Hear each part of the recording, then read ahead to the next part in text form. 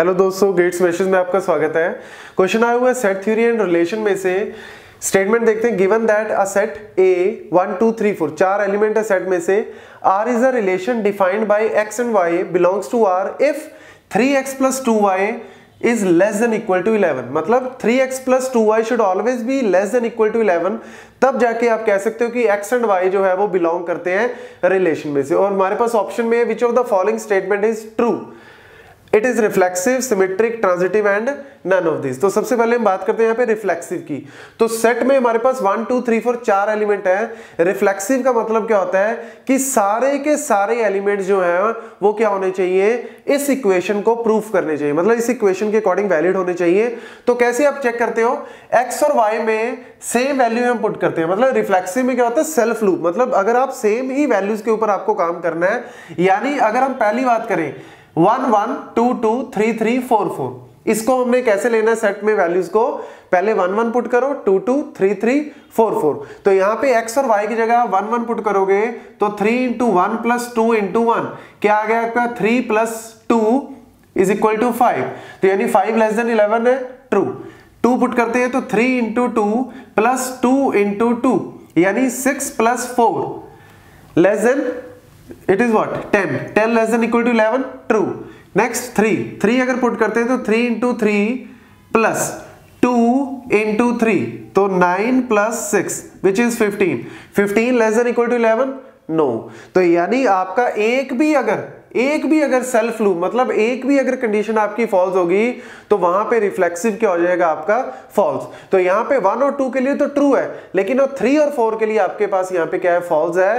तो यानी ये रिफ्लेक्सिव प्रॉपर्टी को होल्ड नहीं करता। इस तरीके से बस आपको फाइंड आउट करना है। रिफ्लेक्सिव में हमेशा याद रखना, आपको सेम वैल्यूज को ही आपको काउंट करना है, अलग अलग वैल्यूज नहीं पुट करनी, हमेशा सेम वैल्यू पे ही काम करता है रिफ्लेक्सिव। देन आता है सिमेट्रिक। सिमेट्रिक प्रॉपर्टी का मतलब क्या होता है, अगर ए बी प्रॉपर्टी को फॉलो कर रहा है तो बी ए भी फॉलो करना चाहिए। तो यहां पे लेट्स से हम एक सिंपल एग्जांपल यहां पे लेते हैं। लेट्स से 1 2 अगर हमने लिया तो देखो यहां पे x की वैल्यू हमने 1 लिखी, y की वैल्यू हमने क्या ली, 2। तो 3 × 1 + 2 × 2 यानी 3 + 4 विच इज 7। तो यानी ट्रू है, यस। और अगर हम इसको उल्टा देखें, मतलब a b b a 2 और 1 पुट करते हैं तो 6 + 2 विच इज 8 8 < 11 है, यस। तो यानी ये वाली कंडीशन आपकी फुलफिल हो गई। लेकिन रादर देन चेकिंग कि ये रिफ्लेक्स सिमेट्रिक है, आप चेक करो कि ये सिमेट्रिक नहीं है, मतलब इसका काउंटर एग्जांपल ढूंढने की कोशिश करो ताकि आपका आंसर जो है वो करेक्ट है। तो काउंटर एग्जांपल ढूंढने के लिए लेट्स से हम ले लेते हैं यहाँ पे 1 4 अगर हम पुट करते हैं, मतलब x की जगह 1 पुट किया, y की जगह 4, तो 3 × 1 + 2 × 4 यानी 3 + 8 विच इज व्हाट 11। तो 11 <= याद रखना यहाँ पे इक्वल टू भी है, तो 11 <= 11, ट्रू। लेकिन अगर हम इसको उल्टा करते हैं, मतलब a b b a, तो 4 1 लिया तो x की जगह आपकी 4, y की जगह 1, तो 3 × 4 + 2 × 1 12 + 2 क्या हो गया, 14। तो 14 <= 11 है, नहीं। तो यानी एक भी अगर आपने ऐसा काउंटर एग्जांपल ढूंढ लिया तो यानी सिमेट्रिक ये नहीं है। नेक्स्ट आते हैं हम ट्रांजिटिव। ट्रांजिटिव प्रॉपर्टी का मतलब होता है कि ए बी अगर फॉलो कर रही है, बी सी अगर फॉलो कर रही है, मतलब ये गिवन है कि ए बी भी फॉलो कर रही है, बी सी भी फॉलो कर रही है, हमें फाइंड आउट क्या करना है कि ए सी भी फॉलो करनी चाहिए। तो ए सी भी फॉलो अगर कर रही है तो ट्रांजिटिव है, अदरवाइज नहीं। तो यहां पे भी फॉर ऑल नहीं है, आपको काउंटर एग्जांपल ढूंढना है। यहां पे भी फॉर ऑल नहीं है, लेकिन रिफ्लेक्सिव के केस में पूरे सेट के सारे एलिमेंट्स को फॉलो करना पड़ेगा, तब हम बोलते हैं रिफ्लेक्सिव। लेकिन ट्रांजिटिव के केस में फाइंड आउट करो आप काउंटर एग्जांपल। लेट्स से अगर हम एक सिंपल एग्जांपल लें 1 2 2 1, इस तरीके से अगर हम लेते हैं तो देखो x और y की जगह 1 2 पुट करो, तो 1 2 पुट करोगे तो क्या आएगा, 3 + 4 विच इज 7। 2 × 1 मतलब 2, 1 अगर पुट करोगे तो क्या आएगा, 6 + 2 यानी ये भी फॉलो कर रहा है। और अगर हम बात करें यहाँ पे a b b c, तो यानी a c क्या हो गया, 1 1, तो 1 1 भी आपका फॉलो करेगा। 1 1 पुट करोगे तो यानी 11 से कम आंसर आएगा। लेकिन वही बात है, काउंटर एग्जांपल अगर ढूंढोगे तो ज्यादा बेनिफिट है।